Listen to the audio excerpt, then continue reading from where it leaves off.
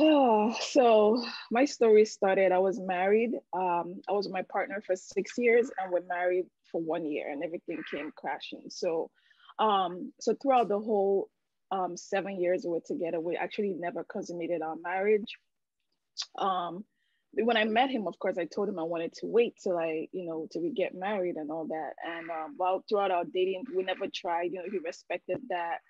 Once we got married and I think we tried like when um when we got engaged, we tried, and I noticed that it was kind of I would always like tense up, like I would always never. It would never, nothing would ever go through. So I was like something, but I didn't think there was something wrong with me. It was when I was like, okay, it's time for me to go start doing my GYN exam. And I'm a nurse. I'm a nurse practitioner, so I know that okay, it's time for me to go get do my GYN, my PAPs, and all that. So when I went for my first one, and it was a total mess. Like I couldn't stay still. I jumped up. Like the doctor was so frightened. She was so scared. Like she's like, what's wrong? She's like, do you have a boyfriend? I was like, yes, I'm engaged. And she's like, oh, that I need to go home and drink some wine. I need to relax. She's like, have you guys had sex? I'm like, I'm waiting till we get married. She's like, oh, it's okay. Just drink some wine. You need to relax more. She's like, don't worry. You know what? I'll wait till you guys get married, you have sex, and then you could come back. That's what she told me. So I was like, okay, no problem. Once we have sex, I'll come back and I'll, get the pap done and all that. We got married. The night of our wedding, we were tired. So it was an African wedding. So you can imagine we passed out. So we went on our honeymoon, and that was where the whole everything came crashing down. He couldn't even get in there, and he was frustrated. We're fighting, I was crying the whole time. We came back, we kept trying, and that's when we started having like serious issues. I mean, there were already issues in our marriage, but that just made everything worse. And coming from an African background, he was already talking to his family, and they was like, oh, maybe voodoo. You're African. She probably has a spirit husband that is not letting my son, get in there. She's probably has. They actually were saying I should go talk to our pastor to do like deliverance. And I'm serious, like I kid you not. We went to our pastor, he prayed, he's like, I'm gonna refer you to a doctor and all of that. And we never went to that doctor. We couldn't even figure out what it was. And then I went back to another doctor for like, try and do my PAP. And the same thing happened. And she's like, she couldn't figure out what it was. She was like, I don't know what it was, and I feel like I'm hurting you. I don't want to just jab you in with a speculum. And she's like, you know what? Maybe you should try and have sex first and come back. So I was like, how come nobody could tell me what's going on? Like, why can't I? She asked me, can you use a tampon? No. Can you I couldn't even put my finger in there. Anytime my ex-husband would try to like penetrate me, nothing would happen. So to cut long story short, we separated. It got really bad. We separated. I had to move out. I was alone. I was going through like depression. I was going through a lot then, and I was still in denial. I was like, maybe because I don't love this guy, because we're going through a lot. Maybe there's something going on that. So I was still in denial that there was something wrong with me. And then I was alone, and I started dating. I met this other guy. And you're going through a lot, going through a divorce and all that. You just look for the next person to put that pain on. And I met this nice guy who, he was good to me. And then it was time to have sex, and I was crazy about him. Like, it was different. He was different from what I was used to, like the way my ex-husband used to treat me. And when it was time to have sex, the same thing happened. And he was like, we'll try again, the same thing, nothing. And he's like, listen, Adanna, you need to figure out, because I opened up to him, and he's like, you need to go and find out what's wrong. Like, something is not right. And then that was when it clicked to me that, yeah, something is definitely not right with me. I have to go take care of this. So I was just in my room that day, and I was just like crying. I was just like asking God, like, why are you punishing me? What's going on? And I was just Googling. I was just like Googling stuff. And then something just directed me to YouTube, and it came up women's therapy, and I clicked on the video, and there was this Black girl in the video, who was like talking about her experience. I think she was there with her mom. And I was screaming. I was like, oh my God, this is me right here. She was, everything she mentioned was everything I was going through. I was like crying and screaming. It was that, and I quickly Googled the center, and I live in New York. I live in the Bronx. So I was like, oh my God, it's so late to call. I didn't sleep the whole night. I literally stayed up till, I think they opened at 9 a.m. And I called, and the sweetest lady picked up the phone, and she's like, we're gonna take you in. It's okay. We're gonna take you. You good. We got this. She assured me. I was like, oh my God, oh my God. I was like, can I come there alone? Like, I don't have anybody. She's like, it's fine. You could come. And we scheduled. And I actually went with one of my very close friends for the first consult. And I went there, and when I went there, I saw the posters, and I was like, wow. And it was a good commute for me from the Bronx. But I was like, listen, I have to get this done. And I met the most amazing women that just transformed my whole life, and they just held my hand throughout the whole process. And the first visit, I went with my friend, and I thought that because I think I saw the couples there, everybody was there with their partners, and I kind of felt alone because I was there with a friend of mine.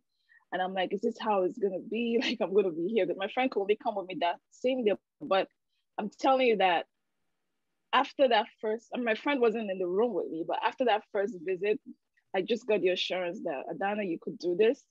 And I went on that visit by myself until I was done.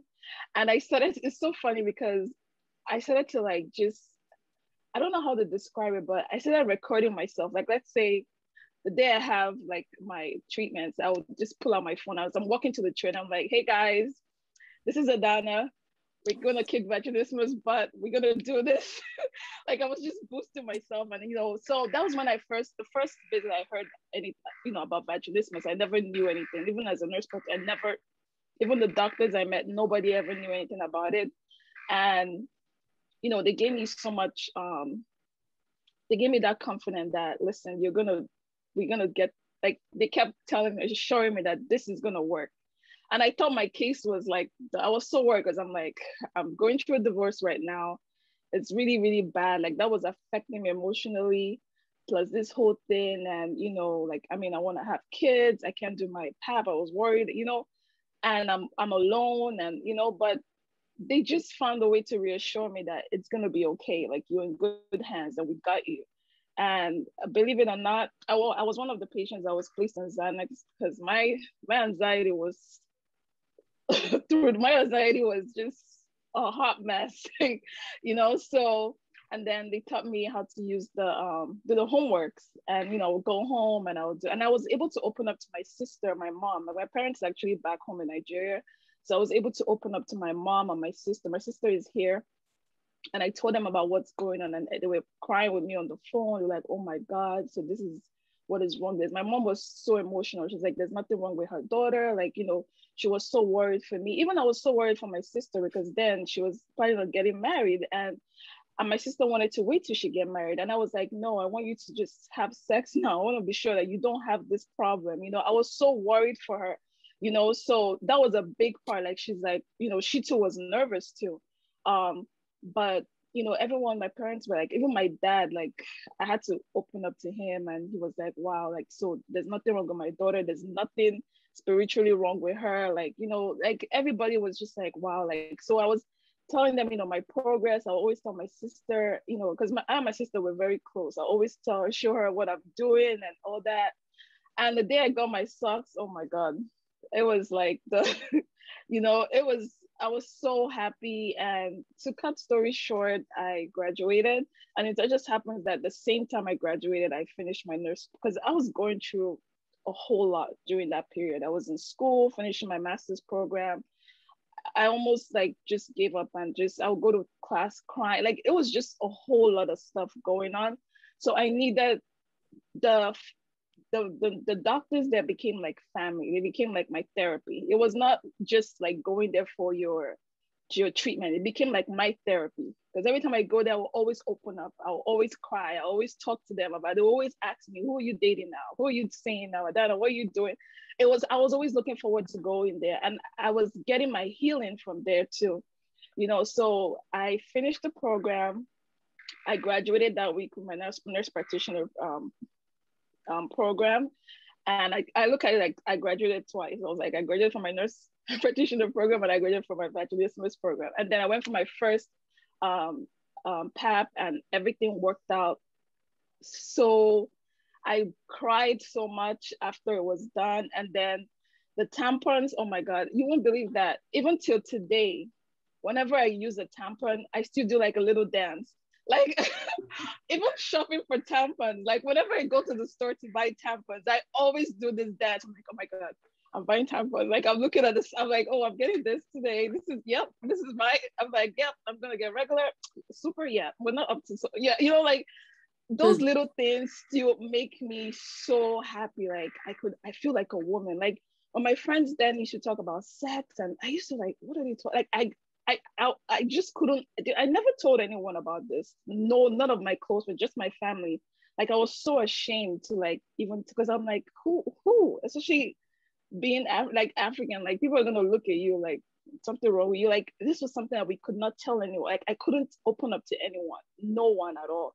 So when everybody's talking about sex, I'm like, oh, so let me get to the best part. So after the program, so that was when you're gonna like test it out, right? So I was like, I remember Dr. Lisa was like, Adanna, take your time. Don't listen, don't go out there and start going crazy. Just find someone you care about. Because I was so worried. I was like, I'm not seeing anyone right now. How do I know this is gonna work? She's like, you're gonna be fine. Like if anything happens, you could always come back. I was so worried. So it took me like 7-8 months. And I started dating this guy. And even though we're not together right now, but I met this guy and I kind of opened up to him, and then boom, we had sex. It happened.